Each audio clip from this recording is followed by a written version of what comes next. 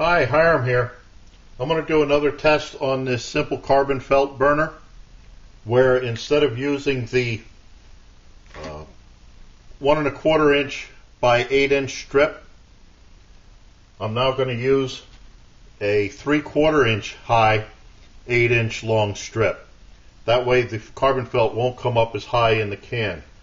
So I've got my strip here. All I got to do is roll it up, which isn't easy to do with cold hands. The room temperature in here is about 43 degrees, which is definitely warmer than outside, but there we go. So I got it rolled up, stick it down in a can, same can as I used before. I don't know if you can see this in this light, not all dark.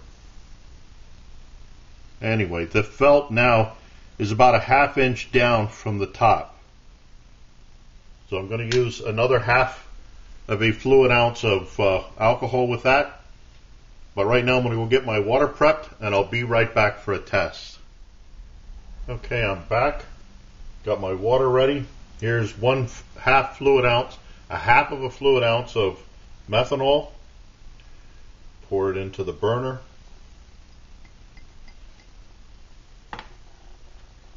It's not quite to the top of the carbon felt in there. You probably can't see it. Let me light this. Okay, that's lit. Pot stand. Here's 2 cups of water setting at 60 degrees, 59 degrees. It's right on the verge. So let's say 60 degrees, and let's see where it goes from here.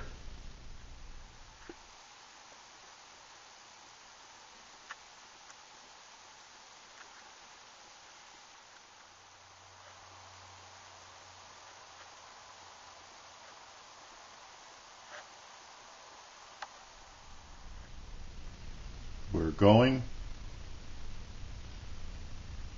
Leastways the temperature is dropping. When it goes down to 203, I'm going to call it. Flame still going. Just about to go out. Okay, 203 at 2323. 203. 2323, let's say, for going out. Now it just went back up. Interesting, really interesting. This was just a what if test on this one. Okay, it just flared up a little bit.